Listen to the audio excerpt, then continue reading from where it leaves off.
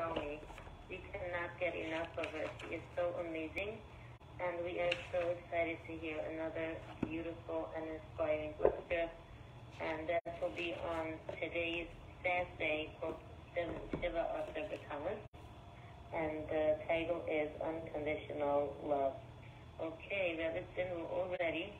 Thank you so much for taking the time, effort, and energy today in the midst of a fast day, and so graciously agreeing and so happily to talk on our conference line. It's so much appreciated. Thank you. Thank you. And Ura really deserves all the partnership. You do incredible work. So I'm just so thankful for the opportunity to be part of your organization. Especially on such a holy day today. We know that 17th of Tammuz actually was yesterday, and it was pushed off. So today is an unusual day of fasting, because it's not really on the day, but we can definitely really gain such insights and such spiritual powers today, because also that it's not on today and that we are still fasting. We know any fast day is a good day before Hashem, and we know that all fast days will be turned to joy and festivities and actually turn into a holiday. So yes, unfortunately on the 17th of Tammuz, the first tablets did, get shattered. On 17th of Tammuz, there was, many of beginnings of destruction, including the walls of Yerushalayim.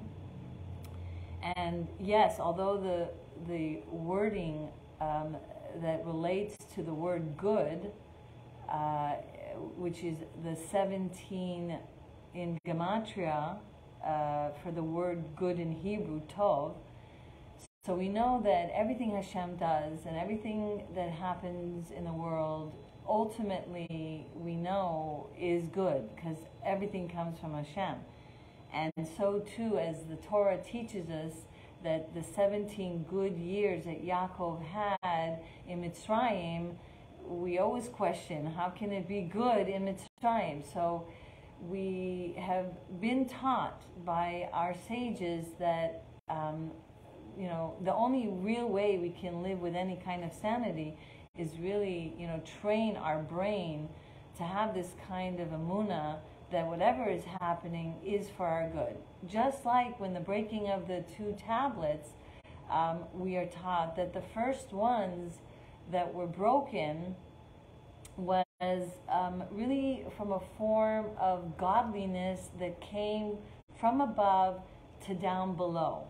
When the Jewish people sinned and the tablets were smashed, we learned that the second tablets, first of all, were greater. There was a lot contained in the second tablets that were not contained in the first. Even though it was the same 10 commandments, but the Midrashim and many more insights to the Torah were revealed on that day when we got the second one. And the second one represents the work we do down here, because we had to do Baal Tshuvas. We had to fix and elevate and do our apologies and then eventually got forgiven. But it was work that was down here that was done, that shone a greater light because of having fallen and gotten back up. And that's why we're taught that Moshe Rabbeinu's face was actually shining the second round when he got the tablets and not the first.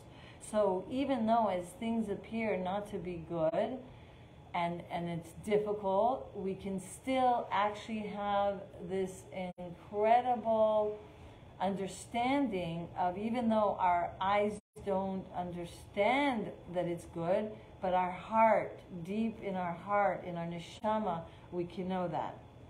So, and so today there is a superior quality, because we're fasting on a day that's not really the day.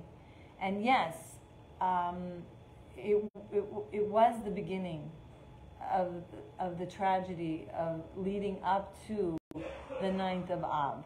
And yes, the walls were breached on that day. And yes, till this day, we don't know the whole truth behind why and how it happened, but for what we have been taught.